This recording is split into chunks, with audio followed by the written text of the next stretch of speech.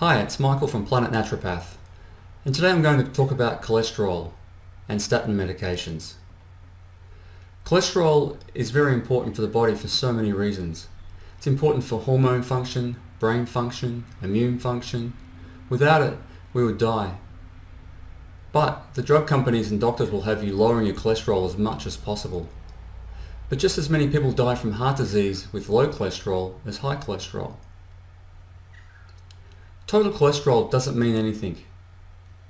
It's the quality of the cholesterol that's important. And the test that the doctor does, looking at HDL and LDL, really doesn't mean anything at all either. Let's have a look at a full detailed cholesterol test, and I'll explain what you need to look for, what to test for. Here we have an example of a full cholesterol test. Like normal tests, that gives a total cholesterol reading. In this case it's 5.8, but as I said before, that does not really mean much at all. The triglycerides are an important marker, and while the range is below 1.5, and on many tests the range is below 2, you really want to be below 1. So this client here is excellent. The HDL cholesterol is the lipoprotein that takes the cholesterol from the peripherals back to the liver for processing. The range is 1 to 1.9, but really the higher the better, so 2.1 here is excellent.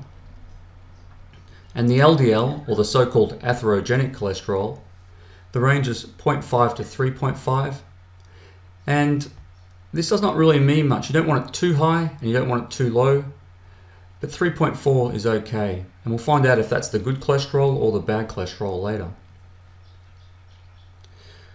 Lipoprotein A, you really want this below 75 ideally, even though the range is 0 to 3. The higher this one is, the higher the genetic risk of cardiovascular disease. Apolipoprotein B indicates the health of the LDL cholesterol up here. So while the range is 0.6 to 1.4, you really want to be 1 or below. So this test here is quite good. It can be improved a little bit more. This indicates whether they have very low density lipoproteins or the light fluffy LDL, the healthy versions. And the apolipoprotein A1 is a marker of the quality of the HDL, so they have very good quality HDL cholesterol. These things are not tested by your GP.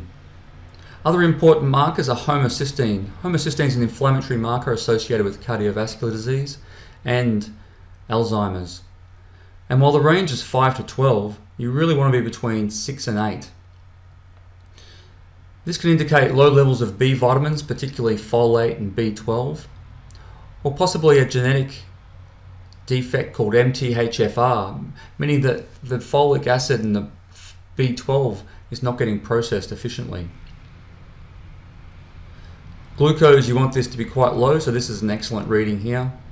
C-reactive protein. This is a measure of high sensitive C-reactive protein. The GP only measures C-reactive protein above 5, but this test measures it from 0 to 5. So you can have C-reactive protein of 3 or 4, indicating underlying inflammation. And inflammation is the cause of all chronic diseases. So this client here, their C-reactive protein of 0.3 is excellent. And vitamin D status wants to be between 100 and 150. So this is another excellent reading here of 145.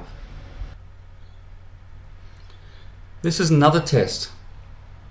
And the last test, the total cholesterol was 5.8, and this one's virtually identical at 5.9. Now let's look at the rest of the results and see what they show.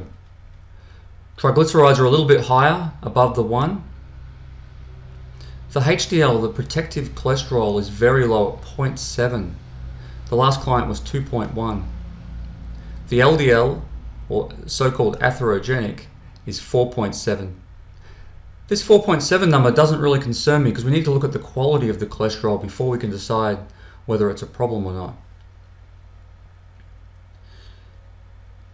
The lipoprotein A is above the 70, it's very high at 176, increasing their risk of cardiovascular disease by 3 to 5 times. And their apolipoprotein B, rather than being on the lower side, is on the higher side. So this LDL cholesterol that they do have is of the atherogenic small dense particle size. And the apolipoprotein A1 is low, so the quality of the HDL is also very poor. Homocysteine is not too bad. Ideal is 6 to 8, so 9 is alright. But the high sensitive C-reactive protein of 2.7 indicates there's just mild but chronic inflammation occurring. So inflammation combined with the high levels of the bad LDL are high risk for cardiovascular disease. And also other chronic problems like diabetes, dementia, Alzheimer's. And their vitamin D is quite low at 61.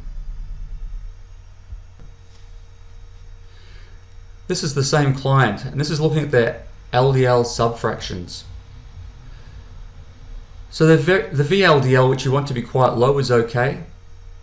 But some of these other low density lipoproteins, which are shown to be a higher risk factor for cardiovascular disease, are higher. And the main thing we want to look at here is the particle size. The particle size should be above 268 at a minimum, and ideally above 270. So this low particle size of 264, combined with the inflammation in their system, puts this person at a higher risk of cardiovascular disease. But it doesn't mean they need statin medications.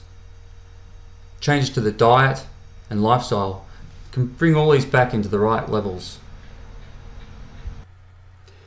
So that's what a full cholesterol test looks like. And as you can see from the first test with the healthy results, that guy is on a very high fat, low carbohydrate, low inflammatory food diet. And while his cholesterol might be on the slightly high side, it's actually all the good cholesterol. He's super healthy and he has nothing to worry about. The guy on the other hand, once again, his cholesterol results aren't that high either, but he has very poor HDL and he's actually at a high risk for cardiovascular disease due to the inflammation. But does he need statin medications? No, there's a lot of diet, lifestyle and nutritional things that he can do to help improve his results. Statin medications have a lot of side effects, from neurological problems, muscle aches, fatigue. Statin medications also don't address the cause. Addressing the cause is the key to good health.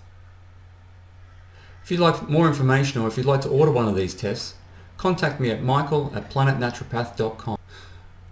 These tests can be done anywhere in Australia and will help reduce your risk of cardiovascular disease. Thank you.